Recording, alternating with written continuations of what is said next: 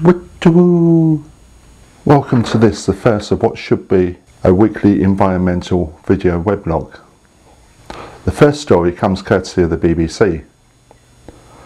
While I was already concerned by the introduction of salmon fish fingers by one frozen food company, as the intensity of salmon fish farming is causing environmental damage, the investigation by the BBC has discovered that about 3,000 seals are being shot quite legally by fish farmers.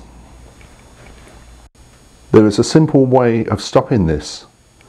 Write to your supermarket and say you will not buy or eat salmon from any source that kills seals, as there are ways that the fish farms can keep the seals out without needing to shoot them. Consumer power does work, as has already been proved via the switch to free-range eggs. Staying in Scotland, there is some good news there, as a 20-year-old female osprey has returned to her Perthshire nest and laid her first egg of the season over Easter. Since 1991, she has laid 53 eggs and raised 44 chicks. This is thought to be a record in Britain. If you visit the RSPB website, that's rspb.org.uk, it is possible to find live webcams for many raptors around the country, as well as details of the reserves and the visitor centres where you can see these magnificent birds. The next story relates to harbour seals in southern England, where the Solent Seal Tagging Project has tagged 5 harbour seals. The aim of the project is to discover where the seals dive and their range. The tags are expected to work for 5 months and should provide valuable data. My thanks to the Wildlife Trusts for this information and the picture. The next story is an international one and comes from the Natural History Museum in Barcelona.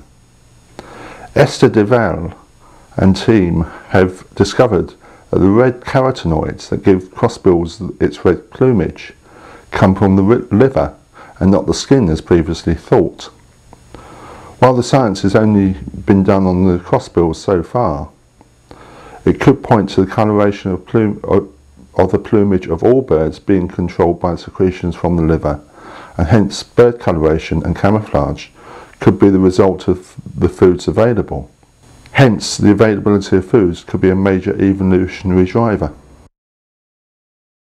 Another international story is that the Centre for Biological Diversity and Greenpeace plan to take the US government to court for not making the ribbon seal an endangered species.